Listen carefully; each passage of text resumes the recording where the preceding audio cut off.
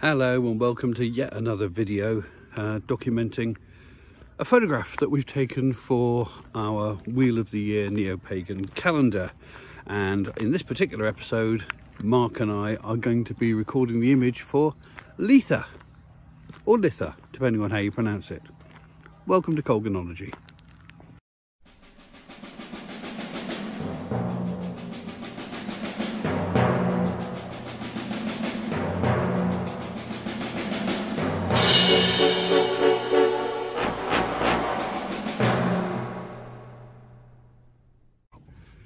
Litha, and I'm going to pronounce it that way for the duration of this video rather than chopping and changing, is midsummer. It takes place or starts around the time of the summer solstice. It's when the days are longest and the nights are shortest, and when the sun is in its full glory. It's at its height. And the way people celebrate it is by mimicking the sun. The usual way of celebrating Litha is to have huge bonfires. Huge bonfires. When I was growing up in Cornwall, they have a thing called Tanzas Galawan. And that is lighting a set of fire beacons that start right down the tip of Cornwall at Land's End and go all the way up to Kit Hill, which is the hill on the border of the River Tamar, which borders between Cornwall and Devon. And the chain of beacons goes right across the whole duchy. So yeah, it's a big thing, this fire festival. And the way people celebrate it, as I said, apart from the bonfires, is they will quite often make up wreaths of flowers and herbs, some good for us, some bad for us, and sacrifice them to the flames. Another thing I'll point out is that the word bonfire comes from bone fire, because that's what used to traditionally happen. You had the wood fires to sit around and celebrate, but if you were going to do some sort of sacrifice, then you sacrificed animals, or maybe sometimes humans at one time. But certainly animals, and if you didn't want to sacrifice the animals because meat was too precious, then you sacrifice their bones, because people believed that the essence of the animal was retained in the bones. So they would actually burn the bones, and then they quite often jump over the fires for good luck, or they'd drive the cattle to jump over the fires, which would actually burn some of the ticks off, but it also purified them. So there you go, a bonfire is actually a bone fire. Hello there, change the location, because this is where we're going to be doing our photo shoot. Now the idea is that we're going to have our model throwing a wreath of flowers into the flames, but it's not midsummer. We couldn't do it during midsummer, and we couldn't find any bonfires that were big enough during midsummer. So it's actually today, November the 5th, which in the UK is bonfire night and start of the bonfire season. Sometimes known also as Guy Fawkes night, and certainly down in Sussex and on the south coast there'll be big parades and burning effigies of famous people they don't like and all that sort of thing going on. It's a big thing, bonfire season. But what we're doing is using one of the bonfires as the backdrop to our midsummer photograph, our Litha photograph. Now this is the beacon, and I'm not entirely sure whether they are just setting fire to the beacon or whether there's a big bonfire somewhere else, because it doesn't look to me as if they've stacked it up with much fuel. So while it might look quite scenic, I don't think that's going to be used tonight. So where is the bonfire, I wonder? Maybe it's a little bit further down there.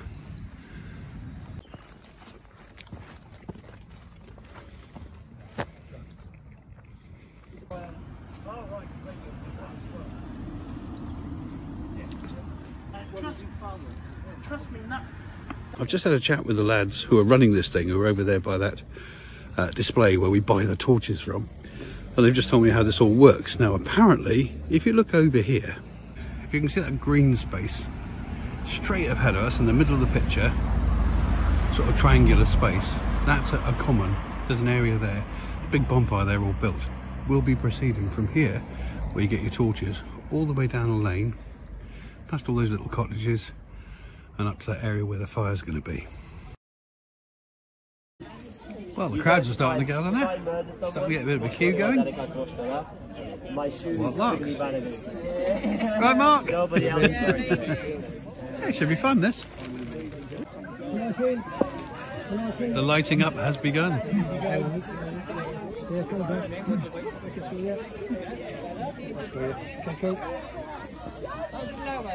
People heading down there already?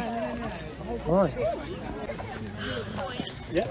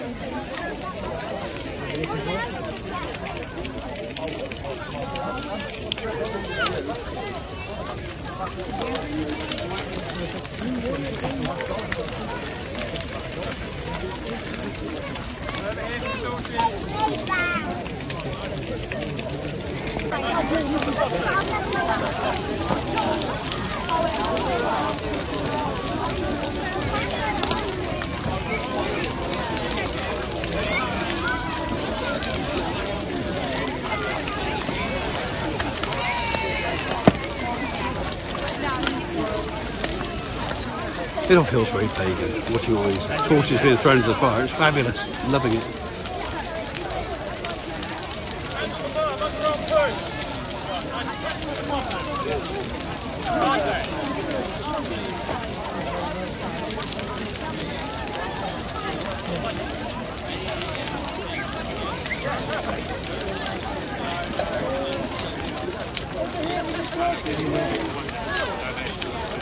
They got naming our model. Doing her thing with the wreath. Okay, yeah. Fantastic. Have you got the shot? Amazing. Have you got the living? Yeah, love that.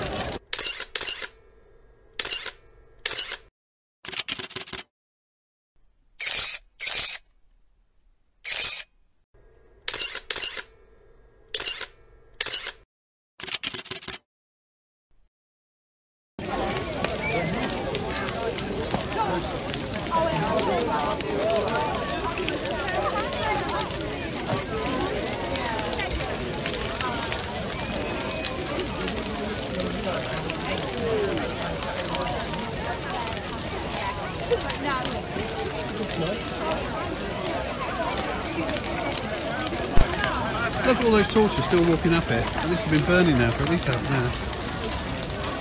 Loads of them still approaching.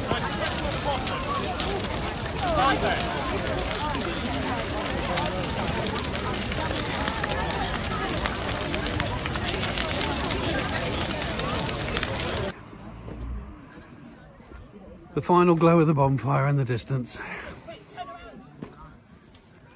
Look at that, the sky's gone red.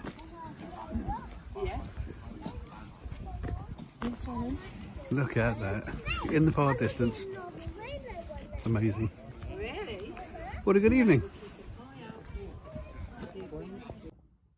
Well, there you go, another photograph in the can, and we're one step closer to completing the calendar. We've only got a couple more shoots to do now. In the meantime, we are starting to take pre-orders, and if you want to find out how to do that, watch to the end of this video where there'll be all the details you need. But yeah, just 2 more to do, and they're coming up very, very soon. So you'll be able to see those videos soon. In the meantime, please like, please subscribe. Thanks for joining me, and I'll see you in the next video. Doodle pip. And don't forget that our neopagan Wheel of the Year calendar is now available to pre-order. UK residents simply scan the QR code. Overseas customers email us at copa.artist@gmail.com, and we'll try and work out the cheapest way of posting it to you. Thanks very much.